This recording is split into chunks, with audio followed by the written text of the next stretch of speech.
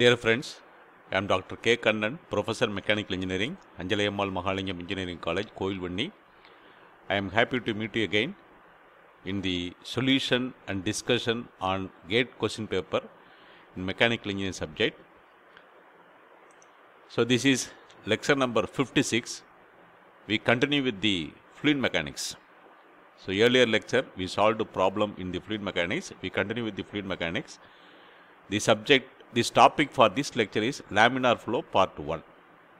We take few questions from the GATE examination, various GATE examination, and we solve the questions. First question from 1994 question paper. For fully developed laminar flow through a pipeline, the ratio of maximum velocity to the average velocity is dash. For fully developed laminar flow, the ratio of maximum velocity to the average velocity. Maximum velocity by average velocity. Maximum velocity is given by minus 1 by 4 mu into dou p by dou x into r square. Mean velocity is given as minus 1 by 8 mu into dou p by dou x into r square. So simplifying, u max by u equal to 2. The answer is 2. Next question from 1995 question paper. In a fully developed laminar flow in a circular pipe, the head loss due to friction is directly proportional to dash. So mean velocity or square of mean velocity, which is the correct option among the two options. The answer, HF equal to head loss due to friction in a pipeline laminar flow, P1 minus P2 by rho g. So this is equal to 32 mu u bar L divided by rho g d square. So you take everything is constant excepting mu, so u bar, so it is proportional to u bar. So it is proportional to the mean velocity. Next question from 2007 question paper. Consider steady laminar incompressible axisymmetric fully developed viscous flow through a straight circular pipe of constant cross-sectional area at a Reynolds number of 5. The ratio of inertia of force to the viscous force of the fluid particle is, we have 5 options. So you just listen to the options 5, 1 by 5, 0 and infinity. So Reynolds number is 5. The answer given, Reynolds number is 5. And what is the ratio of inertia of force to the viscous force? So if you remember the definition of a Reynolds number is the ratio of inertia of force to the viscous force. So the answer is 5. So 5 is the answer because Reynolds number is given as 5 and they are asking inertia of force by viscous force. Inertia of force plus viscous force is the Reynolds number, which is 5. The next question from GATE 2009 question paper. The velocity profile of a fully developed laminar flow in a straight circular pipe is shown here in the diagram, and the expression for the velocity profile UR equal to minus r square by 4 mu dou p by dou x into 1 minus small r square by capital R square.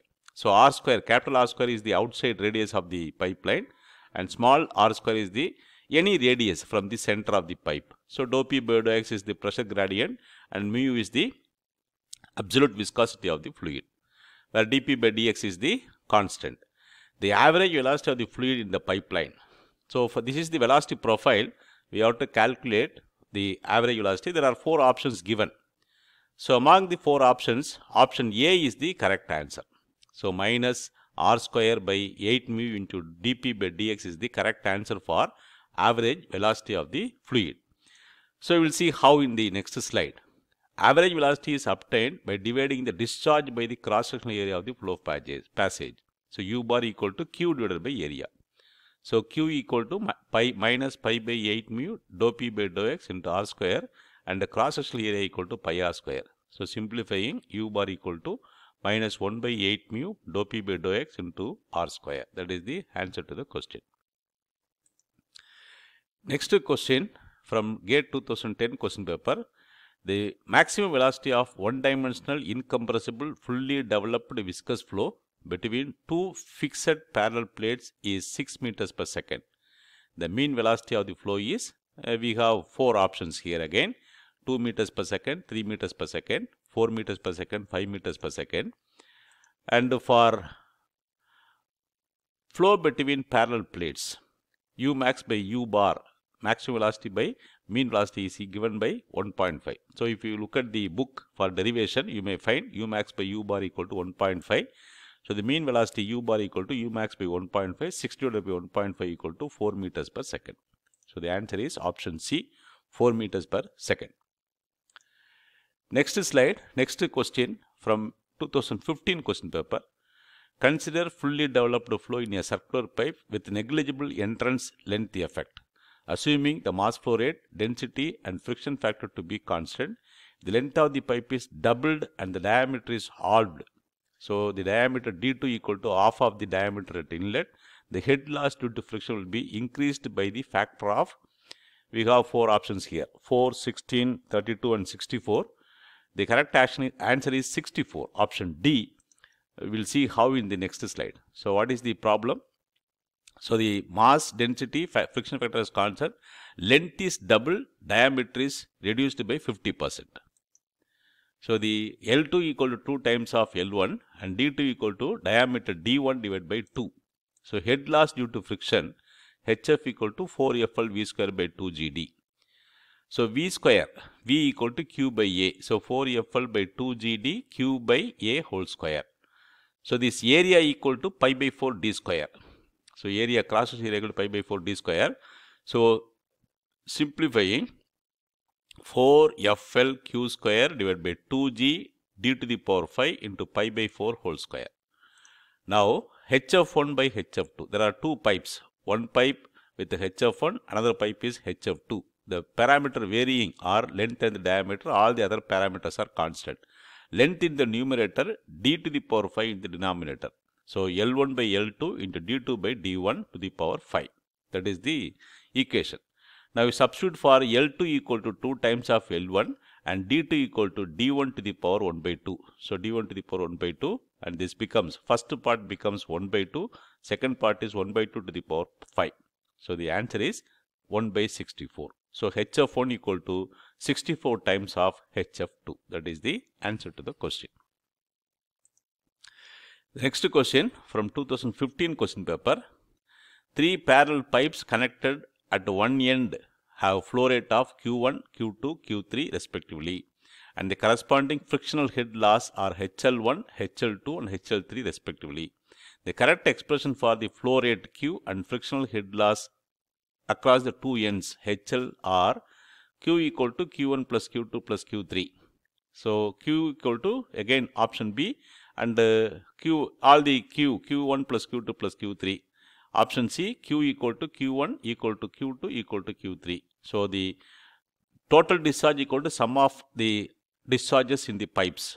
And here total discharge is equal to the Q1 equal to Q2 equal to Q3. That is the one part. Second part, HL. HL equal to head loss due to friction equal to sum of the losses. HL1 plus HL2 plus HL3 in the first expression. Second expression, HL equal to HL1 minus equal to HL2 equal to HL3. And these are all the options given. The correct option is option B. So the discharge is equal to, total discharge is equal to sum of the discharges, and the frictional losses are independently equal. All the frictional losses are equal. HL equal to HL1 plus HL2, HL1 minus equal to HL2 equal to HL3. So we will see how. The flow rate in the main pipe is equal to the sum of the flow rate through the branch pipe. That is a theory. We have a branched pipe. 3 pipes are branching out from the main pipeline. The sum of the flow rate in the branch pipe is equal to total discharge. When the pipes are arranged in parallel, the loss of head due to in each pipe is the same. So HL1 equal to HL2 equal to HL3. That is the correct answer. So discharge Q equal to Q1 plus Q2 plus Q3, and the head loss due to friction equal to HL1 equal to HL2 equal to HL3. That is the answer to the question. The next question from 2015 question paper. The Cauty flow is characterized by steady incompressible laminar flow through a straight pipeline, straight circular pipe, fully developed turbulent flow through a straight circular pipe, steady incompressible laminar flow between two fixed parallel plates, steady incompressible laminar flow between one fixed plate and other moving plate at constant velocity. So this is the diagrammatic representation of the Cauchy flow. So we have one plate is stationary plate, another plate is moving plate with velocity u. So it is laminar flow. Cauchy flow is a laminar flow. It is for incompressible fluid and it is steady flow, and where one plate is constant, another plate is moving. So the correct option is option D. Steady incompressible laminar flow between one fixed plate and other moving with a velocity, constant velocity. That is the Cauchy flow.